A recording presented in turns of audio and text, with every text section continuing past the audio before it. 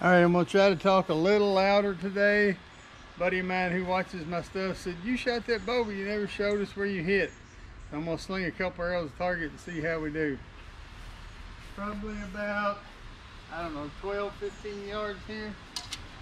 Like I said, I have never drawn this back all the way to full.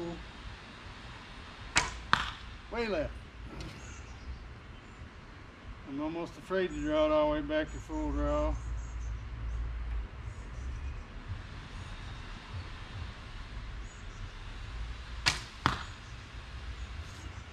But you know, for a bow that you just made, it takes some tuning and some getting used to. Every bow shoots different.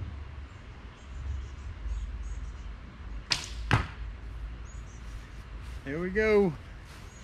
That's 3 arrows. I ain't gonna tell you the great. I'm just gonna tell you I hit the target. I need to obviously shoot it some, get better at it. Take some time to get used to a bow. The first one's way left.